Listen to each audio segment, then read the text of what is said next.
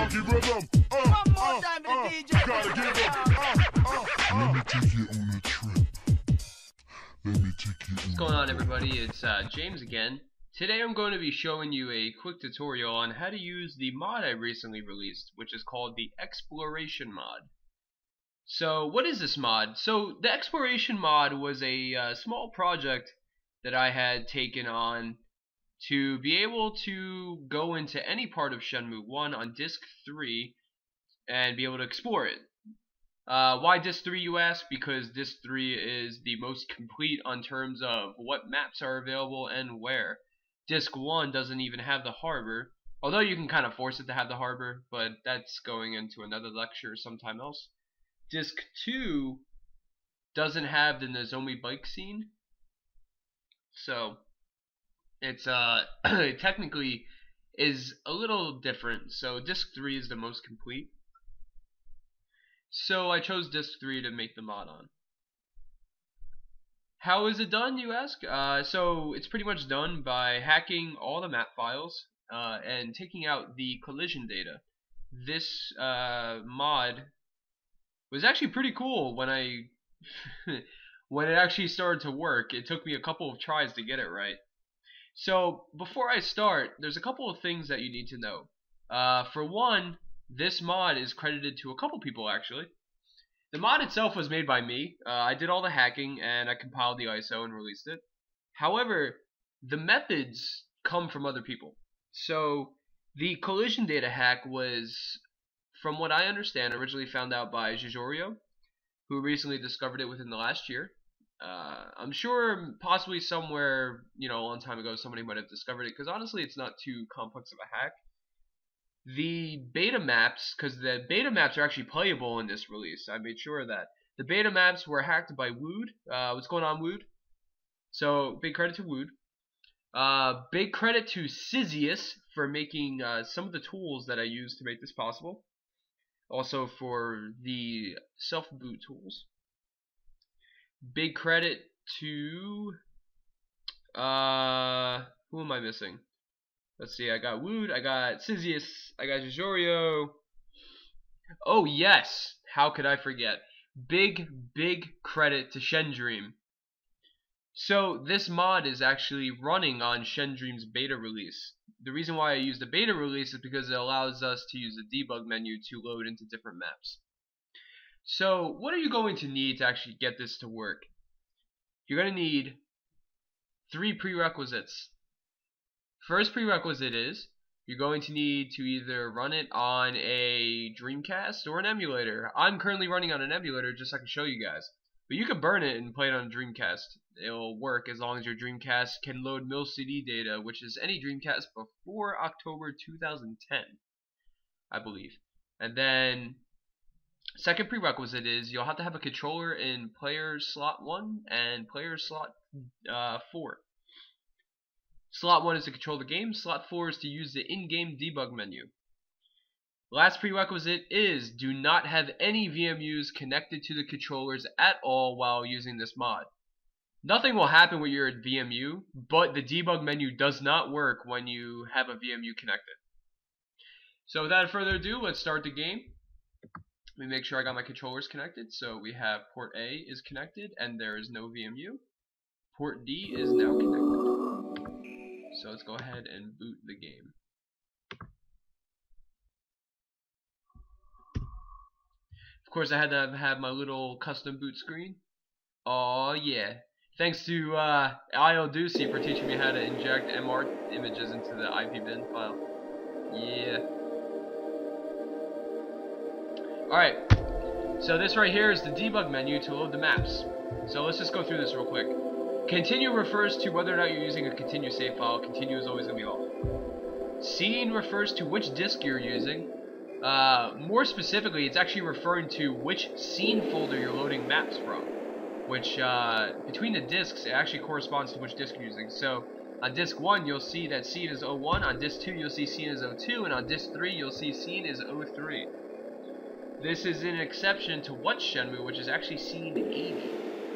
So we're going to use scene 03 because we're using disk 3. And the area I'm going to be showing you is Dobuita. because that is a very good area to do a video on. Now, the area itself refers to the folder of the map file you're using. So, to give a quick background on that, bike mod. I'm not showing you that yet. So, to give a quick insight, if we actually look at the disk's contents, don't worry about that.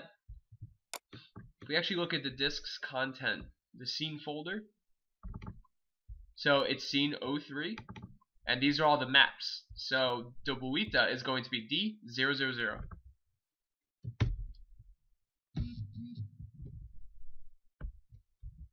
Don't worry about that error. It's happening from a program I recently installed. Alright, so D00. Entry point is literally where in the map you're going to enter. So specifically referring to entry points as where you load in the map. So when you're leaving Sakuragaoka to go to Dobuita, there's two ways you can do that, and that's entry point 0 and entry point 2, I believe. And then entry point 1 is another one. No, I'm sorry. 0 might be when you're getting off the bus, and then 1 and 2 are the Dobuita exits. So let's do 01. So we're gonna load into Dobuita.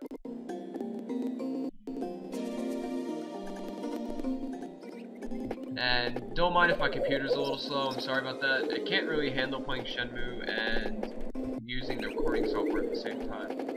But it looks like the normal game, except now we can run through walls. Yay. This will allow you to explore things that you probably haven't seen before. But I'll leave that up to you guys to find out. There are a couple of things that are pretty cool to look at. Okay, so the next thing I'm going to show you is the in-game debug menu. So what you need to do now is, with that controller that's plugged into player 4, press the start button. That's going to bring up that debug menu right there. Now, you can still control Rio and stuff, which is pretty cool. So, what I'm going to be showing you now is what the debug menu can do. So, for instance, let's turn around here. Now, if we go to, say, Lapis Fortune Teller. You see how she's closed and she only opens at 10? Well, that's a problem. However, we can change that. What I'm going to do is I'm going to go to time. And you see how it says time on the debug menu now? That's by hitting, I believe it's left on the controller, the fourth player controller. I'm using my keyboard and I have my key set up a special way to actually control the debug menu with just like keys that make sense. So what I'm going to do is, we can use this option to actually change the time of the game. So by holding right D-pad on the fourth player controller, we can have time going forward. So let me just control that a little bit. Sorry, my keyboard is getting a little weird. So, 1. Alright.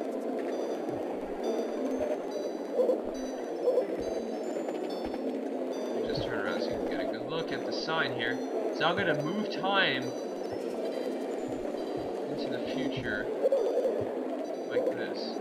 Now you see my clock? It's going a little crazy. Now I can move time forward and back at my own will, and you actually see like the sky and stuff change, which is pretty cool. So now she's open. Now she's closed. Now she's open. Now she's closed. Now she's open. Isn't that awesome? Alright, so another thing we can do is, I gave you guys the ability to explore other maps as well. So, let's find a store that's open.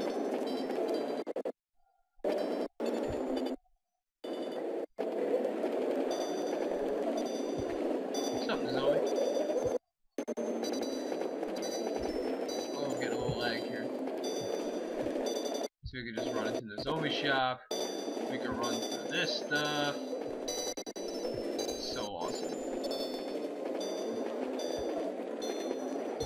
Now, the lag you're seeing has nothing to do with the mod itself. It just has to do with the fact that my laptop can't handle it. So let's go into this place.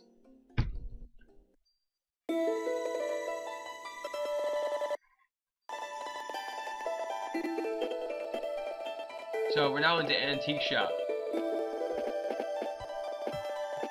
You'll see the camera stand behind the door. That's just because the camera can't see the wall, so it doesn't know to zoom up on Rio. But yeah, we can walk through the antique shop like it's nothing. Look at all this stuff back here. It's kind of hard to see all this, but if you actually look, there's a good amount of detail on it. See? Look at that. That's so cool. You'll find a lot of crazy stuff when you explore Shenmue. And you can also go outside, too, and see the unloaded area. See?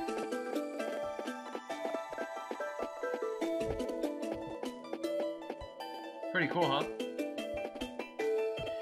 So yeah, that's pretty much it. The debug menu itself, if we go back into it, you get a couple of options. This save actually makes a save file where you're at, which is pretty cool.